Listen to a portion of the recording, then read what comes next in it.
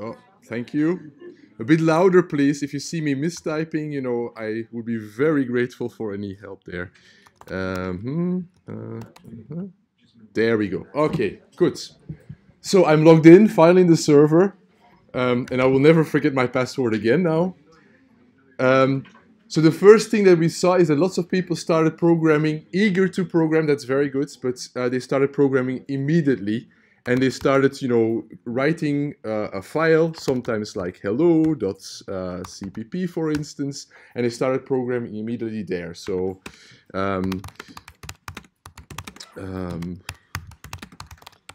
like this. And then they try to compile this, or they compile this as well. And oops, they write this, of course. Always save, oops, cancel, always save your code. So then they see that, you know, they have a CPP file, which they then could compile if there was something in there, like a main function.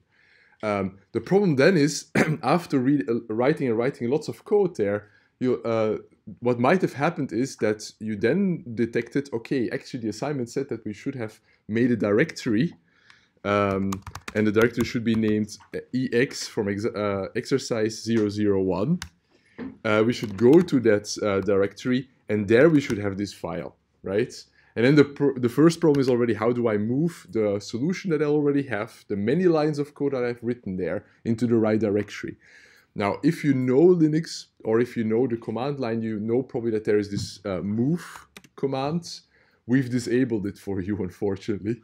We're very paranoid about these things. But what you can do is, if you go back to the root directory, and you want to copy hello.cpp in example 001, you can copy it with the cp command. And this is one of the commands that you can have. And then you basically say what you want to copy, so the file hello.cpp, and where do you want to copy it to, namely the directory X, so for exercise 001. And then you can also rename it, of course, because we didn't want it to be called hello.cpp, but hi.cpp. So we'll just call it hi.cpp. And now there are two versions. There's your old version, which is still hello.cpp, and the new one, which is in exercise 001. Now this one is not that necessary anymore, and then you can remove it. So you can just remove hello.cpp, and this is the same as moving the file from the root directory into your exercise 001 directory, okay? So if we go there now, we find that we have the hi.cpp, and it is exactly this here. We'll have to get out of nano, because nano is still fixed on this hello.cpp. So if you see there, we also have there nothing anymore. We just go there, and then we continue writing on our hi.cpp file, right? The next thing is, you write, some of you have already C or C++ experience. Some of you see that we can definitely see, where you see printf commands and such. What is very important, however, is that when you write your code, that if you have your main function, we'll see what a function is later, but what your code definitely should have is a main function. If you have your main function, it's always nice that you indent your code, that you basically, all the commands that come after or that belong into the main function, that is part of this compound, you know, where the curly brackets are around, that you basically there, so for instance, we'll just do return, then I don't have to type anything more, right? So that is my program. Does it compile? Let's see. Let's output hi. Yes, it compiles.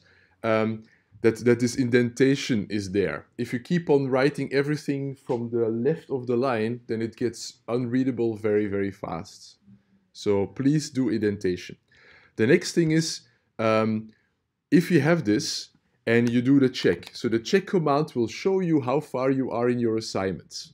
So in the check command, lots of things are being checked for. That's why it's having this name. Let's clear and do that again, so we have a bit of an overview.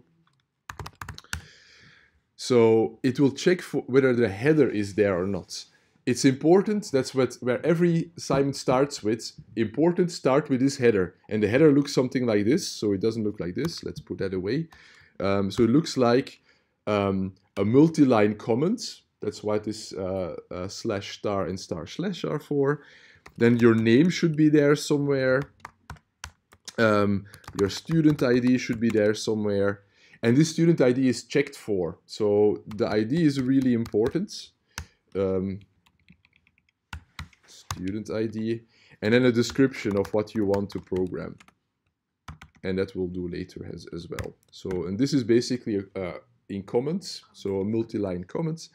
And once you have that, save that and do check again, you will see that the header is correct. We don't check for the right name because some of your names are complex. So there are loads of accents, especially the accents are very hard to check for automatically. But we do check for the student ID, mainly because later you will be writing programs with multiple files. And we've seen that some people lend their code from others, some way or some form, and then making sure that you start with a header that belongs to you kind of avoids that, or make sure that we push you to program yourself, right? So just one of those chairs, yeah.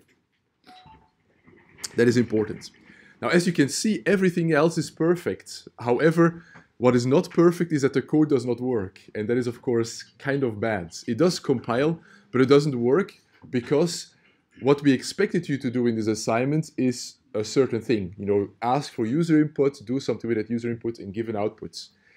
If it doesn't work, there is this red thing here, and it will show you that for a particular input, we expected something, and we didn't get anything as the output. Because if you run hi, well, we can compile again. Hi.cpp. Hi. If we run that, so // is for the local directory and an executable in there.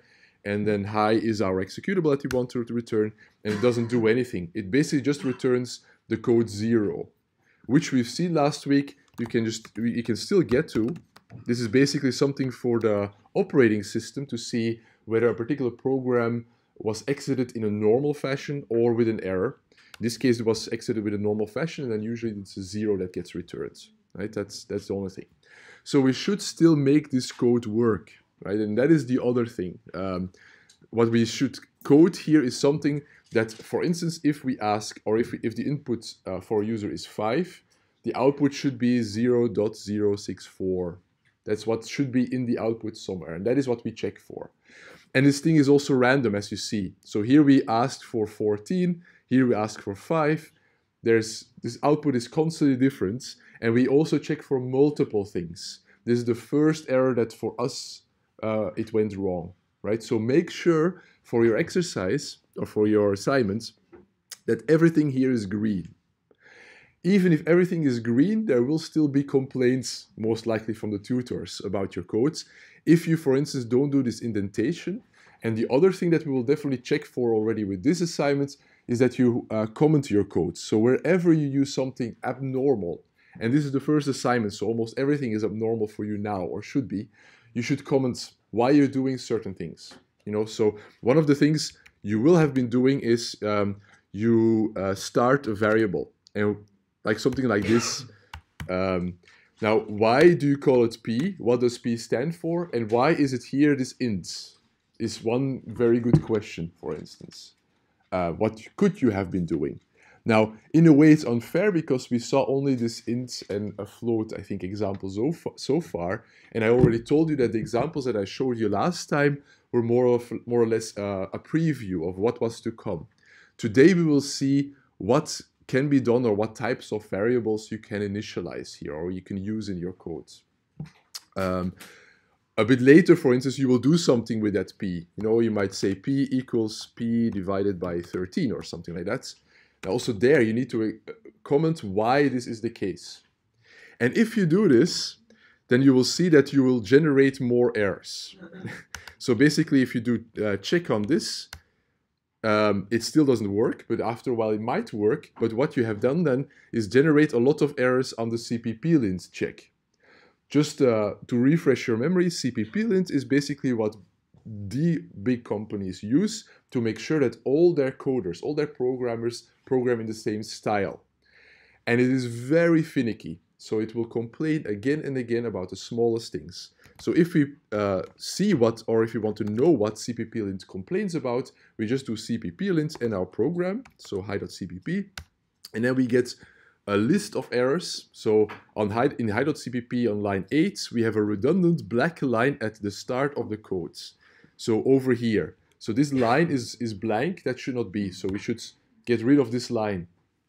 Or on line 9, it ends with a white space. I mean, this is borderline, yeah, bad. No, but I mean, this is not bad at all. But for cpp-lint, this is very important that we don't use too many white spaces there, for instance.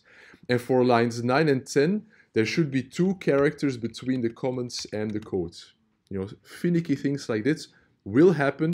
And if you solve all of those things, you will get cpp-lint with no errors or with nothing to complain about. And then in check, eventually when your code will be working, everything should be green. And if everything is green, you basically know already that this code is very likely to be passing and to be giving the full marks for your assignments, right? So those are very important things. So even if everything is green, there are 2 things to note. The first thing is to make sure that to comment your codes and comment your code, you know, ruthlessly. Too much, there's no such thing as too many comments, right? On the other hand, make sure that you indent your code so that it's nicely readable. If main here would have 20 lines and all of those lines would be like this, it would be very hard to read this code. So it's better to indent your codes, and later we'll see much more, like if there are if-then statements or other statements, that you use indentation really well.